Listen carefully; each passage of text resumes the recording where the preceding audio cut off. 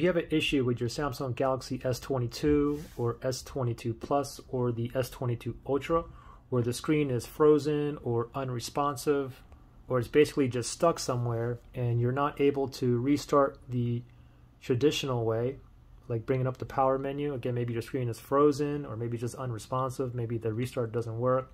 Anyway, very simple to fix it. What you want to do is force restart it. It's a two-key combination.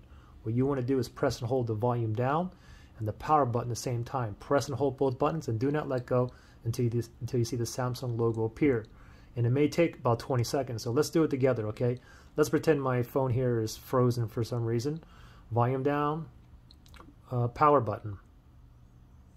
Volume down, power. Ready, set, go. Press and hold. Do not let go. Keep on holding. Don't worry about what's happening to my screen. Just keep on holding to those both buttons. Volume down, power button. Still holding here.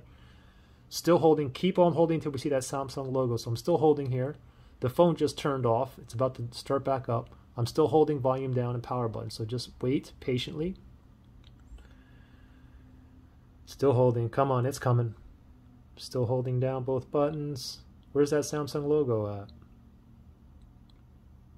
Oh, felt it vibrate. There's a logo. Go ahead and let go. And there you go. You just forced it to restart, and hopefully you are now out of the frozen screen, or is no longer unresponsive.